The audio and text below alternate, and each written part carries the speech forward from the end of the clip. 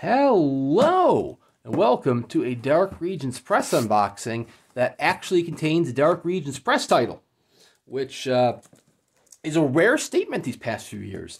Dark Regions Press, which was a specialty horror press, has been struggling the past few years.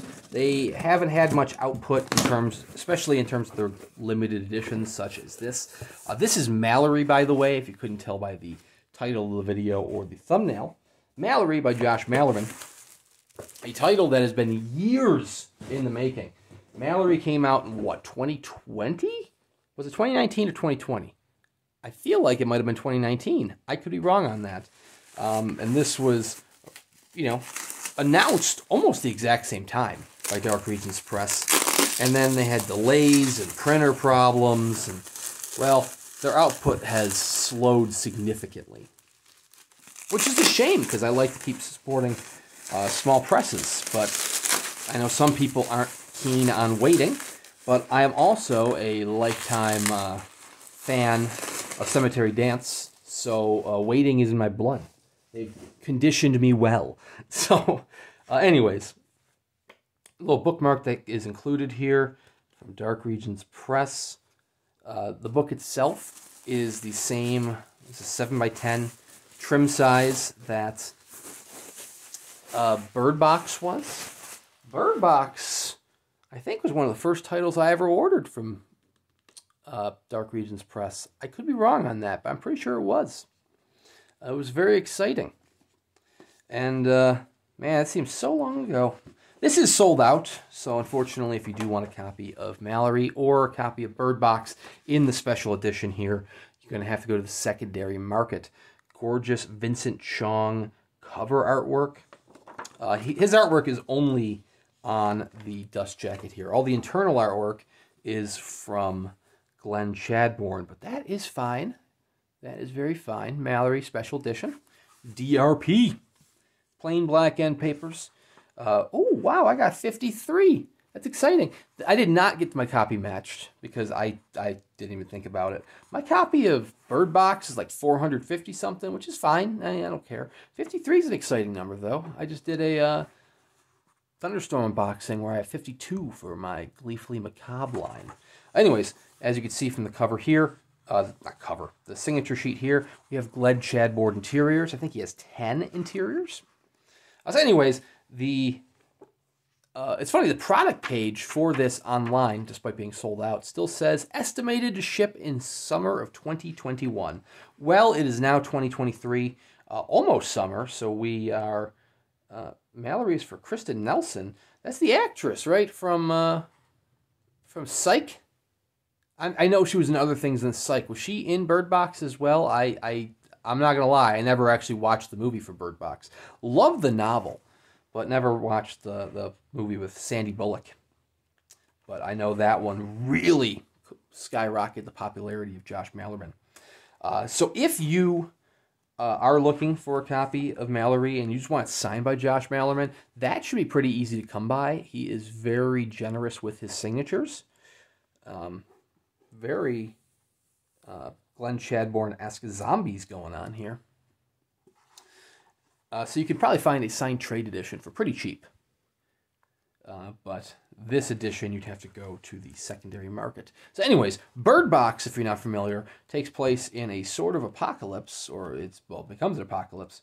Apocalyptic scenario where there are creatures around that if you see these creatures, you are driven to madness. And so it follows the titular Malorie. Well, she's titular in this one. She's, not titular in Bird Box, because that would be weird if her name was Bird Box. Anyways, she and the other survivors have to go around blindfolded to avoid seeing these creatures, lest they be driven insane. And it is an incredible read. It jumps back and forth in time to kind of one storyline, follows the timeline of her surviving with a group of survivors in a household. The other timeline deals with her and her two children, blindfolded and going down the river, which is not the ideal way to be going and traversing rapids. So that brings us to Malorie here, where they've arrived at the School for the Blind. 12 years have passed, and she gets word of there being another settlement out in the wilderness where her parents might be alive. So her and her 2 children, who are now 12 years old. Well, no, they were kids in the first one. So they got to be adults in this one then. I haven't actually read Malorie, so if this doesn't show, I haven't read Malorie. I read Bird Box, loved it. I'm going off the synopsis. So they must be grown-ass adults now. You know, young adults. 12 years passed, and they were a couple years old in the first one. You know, they weren't babies, they were young kids.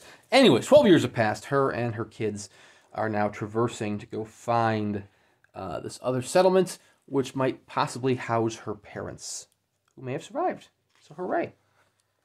That might be a spoiler in the picture there. But you know what? I'm showing it anyways. I don't know. I don't know if it's a spoiler. I haven't read the novel. Could be a dream. Could have all been a dream. That's her waking up from the dream. I don't know. Anyways. Very, very cool. This is an afterword? An afterword. Yeah. And I would say, you got pressure? I felt none. I feel like you have to have a ton of pressure following Bird Box. That is crazy. I don't know how you do it, Josh. You are a humble man, too. So anyways, they journey out into the world to find this other settlement. Couldn't tell you what happens after that because I haven't read it yet. But I will read it. One day, I will read it and I'll let you know. So, if you are a Malerman fan and you want to get caught up on the limited editions, I don't know if it's sold out yet, Spin a Black Yarn, which is going to be a short story collection, is going to get published by Dark Regions Press. I do say that with a grain of salt because Malorie, this is a novel that is 3, possibly 4 years old because time is irrelevant. And it took about 4 years, 3 years, 4 years to get published in the special edition. 2 years later than they were hoping. And that 2001 date, I think, was right after their first delays. So, I don't know. Grain of salt. That being said, Dark Regions Press has teamed up with Weird House Press, which is actually the founder of Weird House Press is Joe Moray, who was the founder of Dark Regions Press. He left Dark Regions some years back. Chris Moray took over the press. Joe Moray has been kicking ass with Weird House Press. Him and Curtis M. Lawson. They've been publishing titles left and right. A lot of signed paperbacks, but they've been doing signed hardcovers as well. They've teamed up with Dark Regions Press to help them with their limited edition line, which if you are attaching yourself to the fiendish publishing juggernauts that are Weird House Press, hopefully it will speed up production at Dark Regions Press. So maybe it won't be a several year-long wait for Spin a Black Yarn. But you never know. Other Josh Malerman titles that are out there in small presses, you have Inspection from Earthman Publications. I think there are still some copies left on that. I could be mistaken, but it was a very, very nice looking book, and I believe there were still copies available. Down the road in the works is a special edition of Malorie. I don't know who's publishing it. All I know is it's not Earthling Publications, so it could be Dark Regions Press. Who knows? I wasn't a huge fan of Malorie. I have a book review on the channel if you wanted to check that one out. But so I'll probably pass on that one, but it could be for you. Anyways, check out Dark Regions Press. It's great to see them publishing their own titles again. As I said, they had a hiatus for a few years where they were just churning out other... they were just like a third-party seller for other publishers' titles, including Suntup, including some Thunderstorm books, whole bunch. But it's good to see them getting their own books out there again. Thank you guys very much for watching. Please check out Josh Malerman, Vincent Chong, Glenn Chadbourne, and Dark Regions Press. Please consider liking and subscribing, and we'll see you around next time.